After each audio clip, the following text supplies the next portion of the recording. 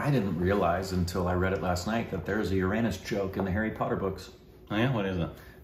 It's Ron saying it to Harry when it's in the 5th book, and he comes out. It's when he's in delirium and they're in the place where they're fighting the Death Eaters, and there's that veil on the thing, and Ron is all tripped out and just says, "Hey, we did this thing. We're in class. We studied Uranus. Get it, Harry? We studied Uranus." That joke was not worth it. Nope.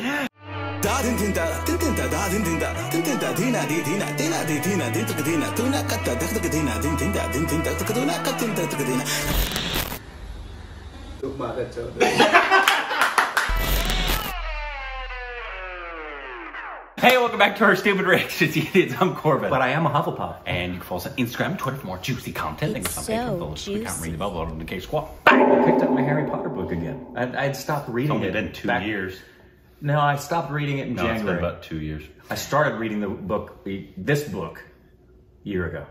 Yeah, you took forever. Yep. And today we are reacting to some classical... books. No. Classical music. Good. I assume it's Indian classical music. Yes, I believe it's actually the Darbar Festival.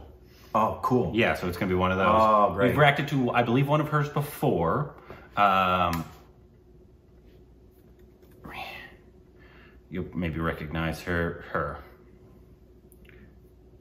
She was singing. Yeah, insanely good. I think she does Carnatic music. I don't know if that's exactly what this is, but this one's called The Genius of, say her name. Aruna Sairam. And it's Kalinga, Nartana, Tillana, Krishna's Serpent dance. Cool.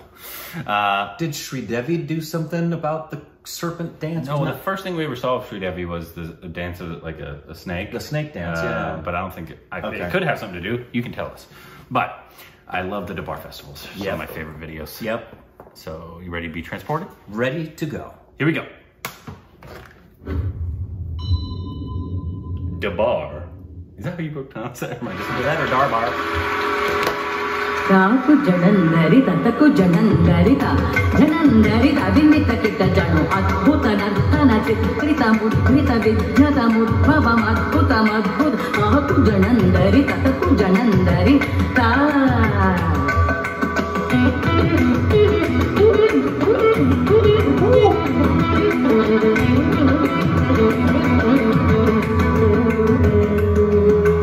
Adbhuta nartana chitrita mudrita vidyata mudbhavam adbhuta madbhuta kaku janandari ta.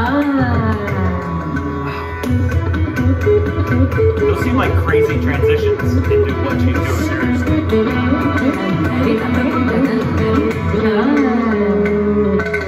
Vidishuta kala vidishuta shila gadishayani ladrita padalola kaku janandari tataku janandari ta.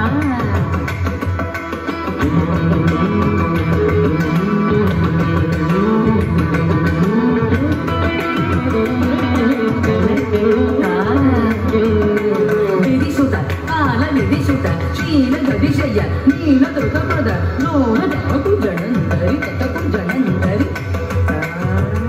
Wow.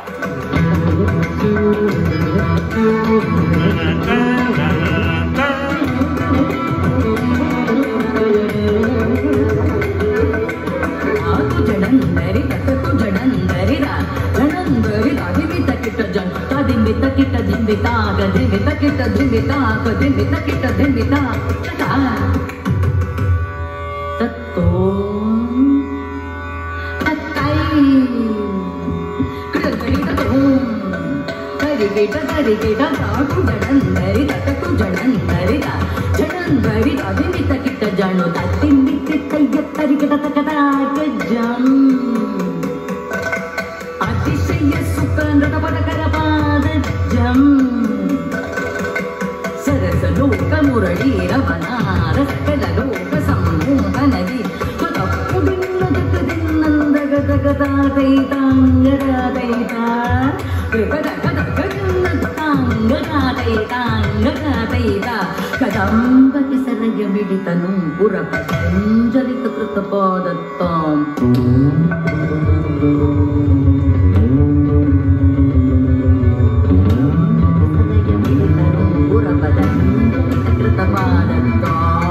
Tillana, Tillana, Tillana, Titatum, the Tangan, Tum, Tum,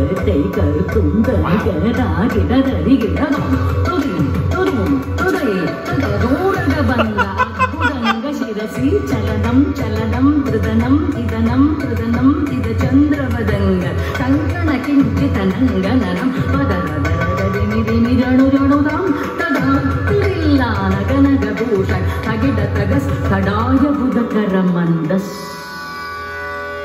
Karavara Pujita Padayvala, Vidayi Bhavananda Kumar, the Vajana Paramananda Kisho, the Kadikanatananda Gambira, Aruna Sairam, Shari, Ramana Marukara Marukara,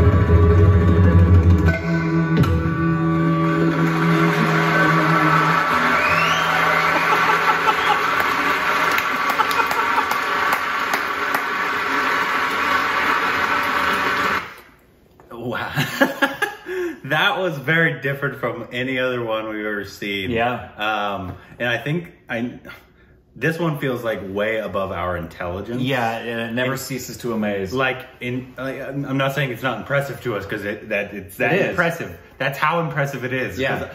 I don't think it looks difficult, but I know that I'm not grasping exactly how difficult it is to transition. Sure. That's what I feel like this one is mostly about.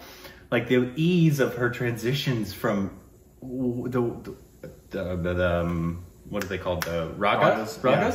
that she's transitioning from seem insanely difficult. I know, and they've got them memorized. Yeah.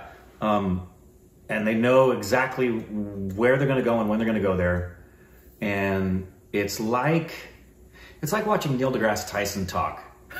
It's like when he's doing what he's doing, Especially when he's talking about the universe. yeah, exactly. You know that he's way over your head and he's bringing it down to your level so that you can understand, you know? And it also, I don't know why this one struck me this way, but the difference of Eastern and Western music, it reminds me of the difference of the languages in that we're a Latin and Germanic based language. Yeah. And they're Sanskrit. And they're very, very, very different. Yeah. And they've got sounds they make and intonations that they make that we don't include. And that's exactly what happens in their music. There's a level of complexity, there's modalities, there's intonations, there's rhythms and spaces between things that we just don't do. Like the random spacing. Yes. So the only thing I can think of that's slightly similar in Western is jazz. Right. That doesn't have a lot of rules as opposed, and what we've learned is this does have so many rules, but it sounds like it's just improvised off the top of your head. And everybody else in this was also crazy impressive. Yeah, as always. And all the musicians in this were crazy impressive. But yeah, she looked like she was having a blast. And the same look you get from Ustaji Zakir Hussain. He's just having a blast, and also he knows that I'm that good. Right. You're going to be impressed with what I'm about to do. Right, exactly. And you can see it in their face. Not that they're like arrogant or anything, but when you're that good, you know, like you should be that confident. Right, you should be confident. It's not arrogance. No, when you've worked for something for that long, it's not like you need to be like, I'm the greatest thing ever, but you can know that you're great. Absolutely. This is very pale in comparison, but maybe it's a good comparison. Is like when you used to watch Kobe in the Zone, right? Like I wasn't a Laker fan, but how could you not when Kobe was just in the zone. Yeah. And he played with a swagger. Yeah. That isn't a level of like conceit. It's just, I feel it, I'm in it, I know I can do something that other people can't. And it's like if you were an eagle and you could fly, you'd look at all the other animals and go, I can fly, you can't. And that's exactly what it's like. Yeah, it's just this level of excellence is incredible. Yeah, that didn't disappoint. Not at really all. Cool. And like I said, it probably went way over our head exactly how difficult what she just did was. Yeah. And it seemed difficult. Like those transitions were, like, I don't think they're that easy. No. To do flawlessly. As well as the tightness of the other instrumentalists around her. And I think they're following her lead in terms of the slowing down of something. Not when to slow, but how they slow. Making sure they're in sync and watching her hand. And yeah, I'd love to know. Yeah, and I'd love to go to a festival like this where all you get to do is listen to this. Last year, the bar invited us, but it was like a week before. Which we would have loved to have gone, but my wife was like 9 months pregnant at the time, and we were saving up for going to India and all that stuff, and now COVID. So I don't know what the Darbar Festival is doing, but hopefully next year or the year after, depending on what the world looks like at that time. Sadly, the world is a very different place today than it was a year ago. Yep. It's very sad. Yeah. But we'll get back there. We'll get back to there. the swing of things. Hang in there, everybody. But one day, I would absolutely love to go to this festival. Everything we've seen, we've not seen one bad performance or one, not even bad, just not mediocre. Yeah, everything has been mediocre. Incredible. Yeah, that's true. So whenever that happens, we would love to go to one. Let us know more videos that we should react to of classical music down below.